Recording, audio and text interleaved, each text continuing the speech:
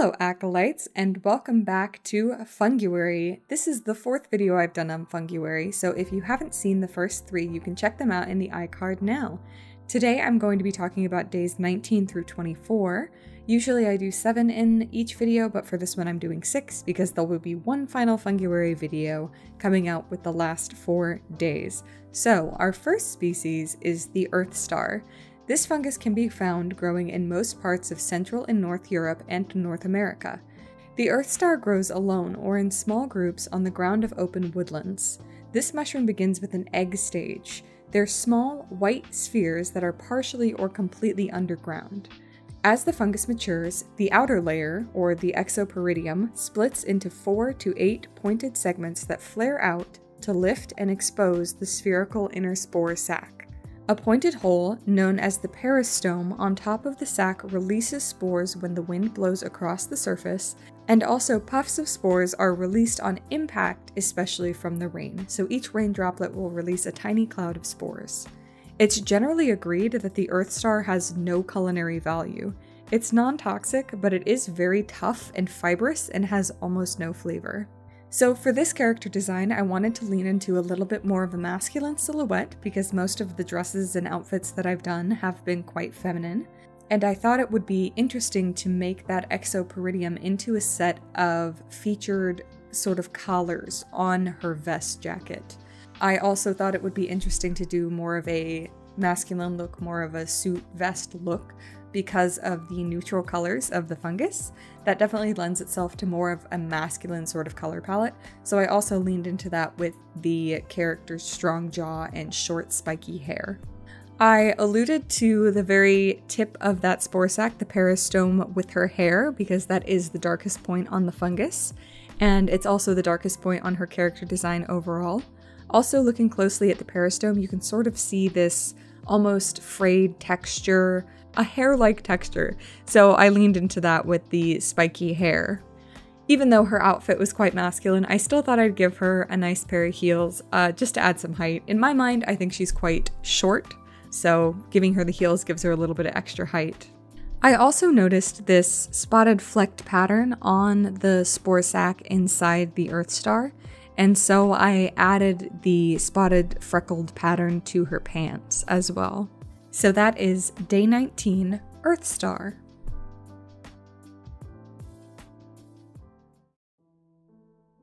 Day 20 species is the Ophiocordyceps, and if you are a fan of The Last of Us, either the show or the game, you have definitely heard of cordyceps before. The mutant species of fungus in that game, the spores, they're based on a real kind of fungus.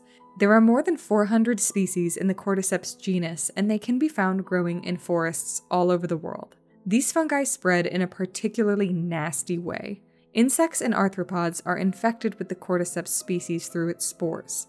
It penetrates their exoskeletons and invades the soft tissue of their bodies. The fungus attaches itself to the insect's nervous system and compels it to find a perfect place for the spores to spread. The insect finds a good vantage point and firmly sinks its jaws into a leaf vein on the north side of a plant. The fungus continues to grow inside the body of the insect, eating all of the soft tissue inside the victim's body until the insect finally dies. At this point, the fungus bursts through the head of the insect with a clubbed-shaped fruiting body, releasing spores into the air in search of new hosts. Cordyceps can't infect humans, and they've actually shown some really promising medicinal properties. It can aid in the management of type 2 diabetes and can slow the growth of tumors and cancer cells. Cordyceps are also the most expensive fungus in the entire world. So obviously for this character, I wanted to make her look sort of infected, maybe a bit controlled. So I gave her a little bit of an off-balance look. Her dress is sort of torn and tattered, like maybe she's been wearing it for quite a long time. I, of course, had to add the fruiting body coming out of her head.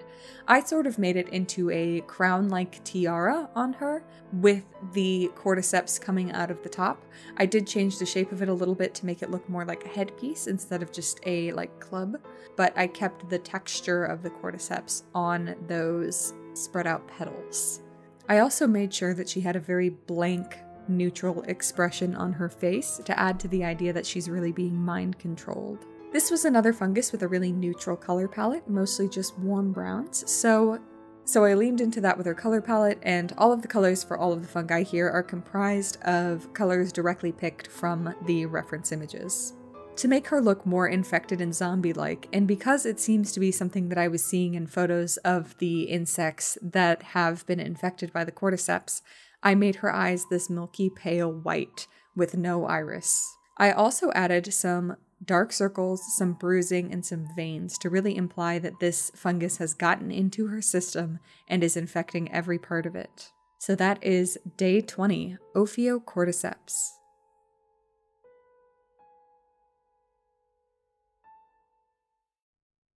Day 21 is the Tetrapyrgos. This isn't exactly an independent species of mushroom.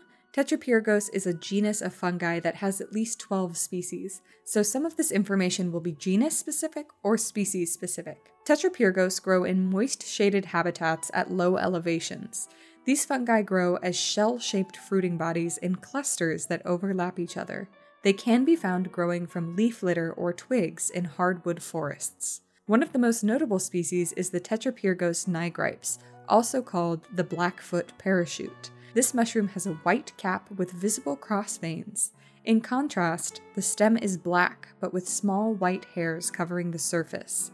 The caps of this mushroom will develop blue or black spots as they age, and can fade to be blue or green overall. A weird distinguishing feature of this mushroom is actually its spores. It has unique tetrahedral-shaped spores, which are extremely uncommon. Most spores are spherical. Yeah, microscopically, these spores are tetrahedral-shaped. It's unknown whether this fungus is edible, but generally it's argued that the mushroom is too small to have any culinary value. It wouldn't be worth harvesting it to try and eat. So for my rendition of the Tetrapyrgos, I immediately thought of a hand fan because of that beautiful shell shape. And I also found this beautiful dress on Pinterest that had this sort of layered fan look to the skirt, and I thought that that would absolutely be perfect, especially because these mushrooms tend to grow in clusters, so it would look like the cluster of mushrooms is growing directly off of her dress. I leaned into this noble ballerina-esque appearance that I was viewing by her holding the hand fan, and I made her legs long and graceful and pointed. The colors on the Tetrapyrgos are pretty one note, they're pretty neutral. I was either seeing yellows and whites, greens and whites, or blues and whites, and I decided to go with blue just because the fact that these mushrooms can sort of go blue with age or develop blue spots. So I figured blue was probably the closest to the true color of this mushroom that I could portray. She is also the only character I've drawn so far who has her eyes closed, which I think is an interesting fun fact. The hardest part of this illustration was getting all of those cross veins to look proper. It was really difficult to add in the detail, and then of course the white highlights, and then a darker shadow in between the valleys that the veins had. So that is day 21, Tetrapyrgos. Day 22 is the Chanterelle mushroom. Chanterelle is another genus with several species of mushroom. These are common in Europe, Asia, North and Central America, and Africa. They tend to grow in clusters in mossy coniferous forests. These mushrooms are orange, yellow, or white, and funnel-shaped. The name Chanterelle alludes to this shape, meaning tankard or cup in Greek. On the lower surface, the Chanterelle mushroom has false gills. These appear like the gills that many other mushrooms have, but they are actually just wavy wrinkles that run down the full length of the stem. This species emits a fruity aroma that smells like apricots and has a peppery taste. They are considered a delicacy and have been since the 18th century in France. This mushroom was notable for being served to nobility. It is very much edible and people very much do eat it, and it sounds delicious. So for the Chanterelle mushroom, I wanted to lean into this sort of noble, glamorous aesthetic without going too far back in time. I considered going with an 18th century French woman look, but instead I decided to go for this more Marilyn Monroe 1950s sort of appearance. I thought the skirt blowing up in the wind suited the funnel shape of the mushroom in an interesting way, and it allowed me to show off those false gills. I really love her color palette. Her colors are so beautiful and bright. Once again, all of the colors are picked from the actual reference photos of the Chanterelle mushroom, and so that beautiful like bright orange color, the bright yellow of her hair, all of that is actual true to life from the photos of these mushrooms. I really think the colors sort of embody this like golden age of Hollywood as well that she's supposedly from. So that is day 22, Chanterelle.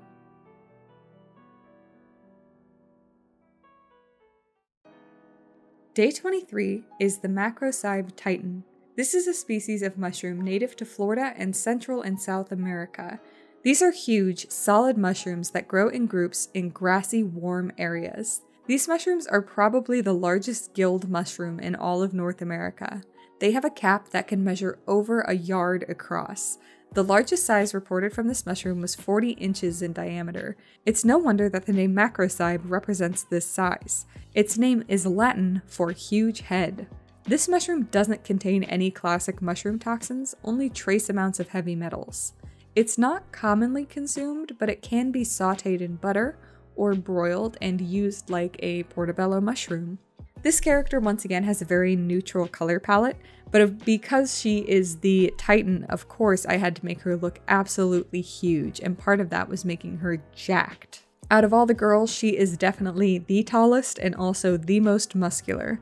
This was sort of an interesting challenge because for these funguaries, I didn't want to overblend too much. I didn't want to be too soft in my art, but I really was not sure how else to make the muscles. So she has definitely a bit more of a blended look to her skin than some of the other women do. I think they turned out looking all right. I don't draw a lot of muscular people, but I think the muscles turned out relatively accurate. I also definitely had to give her an outfit that would show off all of her muscles, so I gave her these tiny little shorts so you can see her big giant muscle thighs, and this short crop tank top so you can see both her biceps and her abs. She's also the only girl I've drawn who is in socks. Yep, she's not wearing any shoes, she's just wearing socks, so she's quite casual. Something that I really wanted to add to this character, but I really struggled to add, and I didn't end up adding it in the end, but I really wanted to.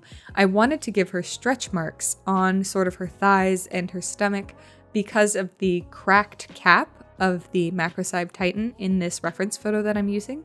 So I try a couple times to give her stretch marks, but I've just never drawn those on a character before, and they were coming out a little bit too much like scars, and that's not really what I was intending. So I removed them for now, but who knows, when I learn to draw them, I might come back and give her some stretch marks. Even though she's big and muscular, I didn't want to lean too far into the masculine aesthetic with her. I felt that that was a little bit cliched, and I wanted to still make her appear feminine, even though she's got these big giant muscles, and so I leaned into that with her sort of softer jawline and big soft curls, long ponytail, that kind of thing. So even though she is big and muscular and strong, she's not necessarily viewed as masculine. So that is day 23, the Macrocybe Titan. Finally for this video is day 24, the pink oyster. This fungus is also known as the salmon oyster, flamingo oyster, or strawberry oyster, and easy to see why. It's due to its bright, vibrant pink color. These mushrooms grow in big clusters on decaying hardwood trees in tropical regions throughout the world in spring and fall, but especially in Indonesia. The flesh of this mushroom is initially white, but as the fungus matures, it begins to become the iconic bright pink color. As the mushroom ages, this bright pink will turn into a bit more of a milky pink. This mushroom will actually kill and eat nematodes, which are small roundworms, and it will also eat bacteria, which makes them one of the only carnivorous mushroom species. Pink oysters have a unique scent that's described as smelling like licorice or anise. They are edible and are commonly used in cooking. They're described as having a meaty, chewy texture and a seafood-like smell once cooked. They're sour when raw, but when you cook them, they have a woody flavor. Unfortunately, they do lose their intensely bright pink color once cooked, so that's a bit of a bummer. Obviously, for the pink oyster, I had to give her a whole bunch of overlapping ruffles on both her collar and her dress just to make her look like the absolute overflow of these mushrooms that you can see in my reference here. I think you can more see it in the collar of her dress than the folds of the other part, but I do think they still allude back to that idea. I also love her color palette. It's so fun and so pink, and it was very, very fun to work with. I was also lucky enough to find an image of these mushrooms with a little bit more of an orange texture, so that let me differentiate her hair and her skin a little bit from the rest of her dress and outfit, which was definitely a challenge with this mushroom because it is so monochromatic. I also love her attitude. She seems like she would be very fun to be around. She's got sort of a mischievous look in her eyes, so I like that very much. She is part of the sort of sweeter group of mushrooms that we have here that includes the Chanterelle and the Macrocybe Titan. So that is day 24, Pink Oyster. I'd like to thank you so much for watching this video. If you liked it, please leave a like. If you want to see more, subscribe. I put out new videos every single Saturday, and I'm also always putting out YouTube shorts. If you'd like to see more of what I'm working on while I'm working on it, follow me on all my social media. I am Afterplague on Twitch, Instagram, and TikTok, and I am after_plague on Twitter. Thank you again so much for watching. I hope to see you back for the last installment of Funguary, and I hope you survive this post-plague world.